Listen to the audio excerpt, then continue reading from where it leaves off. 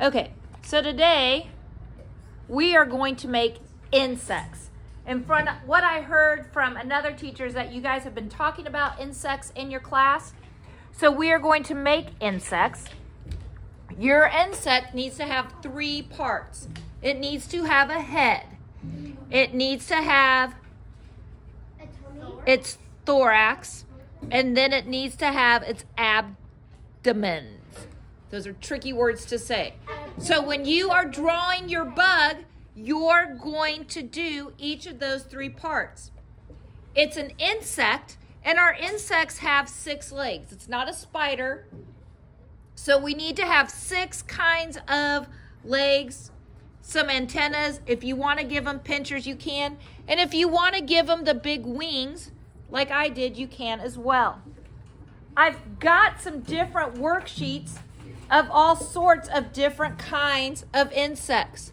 So maybe your insect is going to have short, fat legs, long, skinny legs, pinchers, okay? You can kind of create your own insect based on the fact that it's going to have a head, a thorax, and an abdomen, and it's going to have 6 legs. Our bugs are going to be symmetrical. And that one was really big. Ours aren't going to be that big. The first thing we're going to do is fold our paper in half and open it. This is marker paper. Now, you guys are going to draw in a pencil.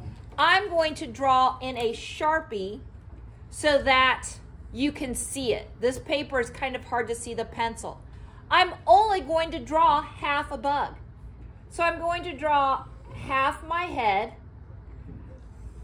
I'm going to draw my thorax and my abdomen. And again, you guys can do this differently. To make my legs, sometimes using a rainbow type shape is a good way to make a leg. Do we have to do that way? No. Again, I've got all sorts of worksheets that you can look at to get what you want to do for your legs. Can you make your own kind of animal? I have said that now 3 times. You are making your own insect. Does it have to be real? You are making your own insect however you want. But look, I'm only drawing half my insect, so my insect only needs 1 eye right now. Does it need to have a smile? It only needs, I'm only drawing half of my insect right now. If you look at this one, you can see all the great patterns that were drawn. After I draw this half, I'm going to fold my paper in half, and this is what the cool part is. I'm going to take it to a window. I can see mine right now to be able to trace it. And you're going to trace it so that when you open it up, you have 2 symmetrical halves.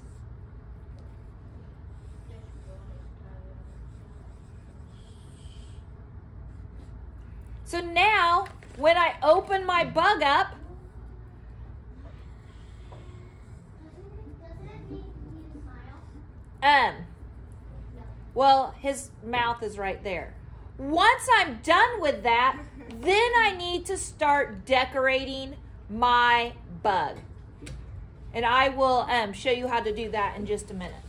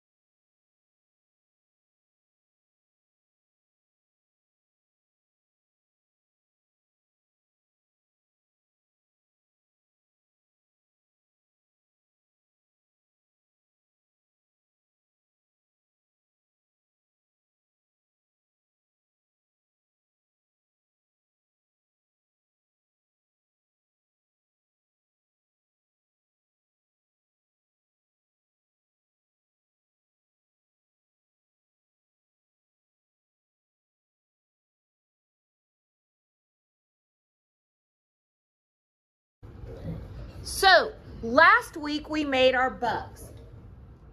If you remember, or our insects, we drew half of our bug. We drew a head, a thorax, and an abdomen, and then you had to have 3 legs. And then if you wanted to put pinchers or claws or antennas, you could. We traced it. We kept our paper folded in half. We traced the other side. So today, the first thing we're going to do today is we're going to turn our bug over. And you can still see our bug. You're going to take your glue stick and you're going to trace around the outside of your bug. Am I putting the glue on the inside?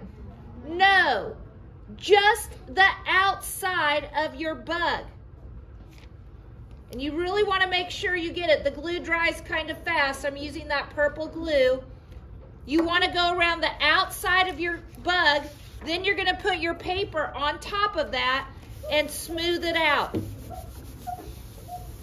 And the reason we're doing this is because we drew ours on marker paper, and marker paper is really thin. By putting this paper underneath it, it's going to make it easier to cut our bug out. It's very important when I cut my bug out that I do not cut on the black line. Look at this bug. See, I left a little bit of a white edge everywhere.